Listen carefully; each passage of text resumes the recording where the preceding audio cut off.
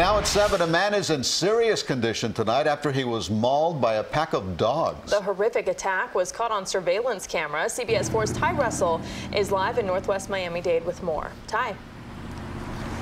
Well, Rudibe and Elliot, I talked to the owner of the dogs as soon as he came home from work, and he told me he takes full responsibility for what happened, and he didn't know what actually happened until he talked to us. In the meantime, the victim's daughter told me her dad was simply walking home from work when he was attacked.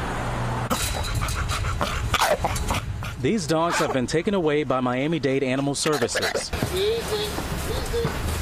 But they didn't go without trying to put up a fight. County workers were here since the dogs are accused of attacking a man. And that man's son didn't want his face shown, but he talked to us outside Ryder Trauma Center where his dad is recovering. I don't know how bad is it right now because they said we can talk to him.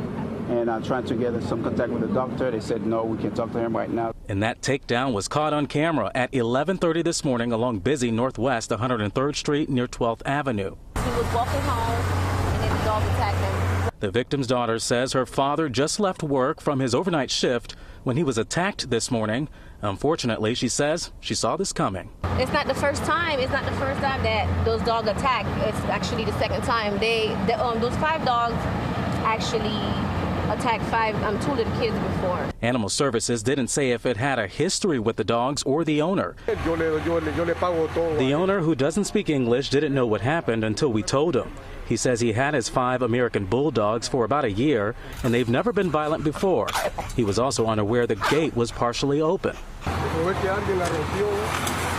A Good Samaritan who was at the nearby store says he tried to call the owner about the gate.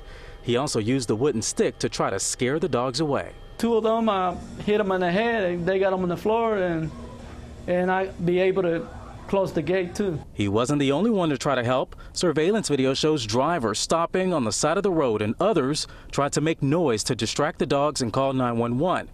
And the man's daughter is grateful for those who did whatever they could to help. Thank you for everybody guys just came and saved my dad, because without them, my dad would have been dead right now.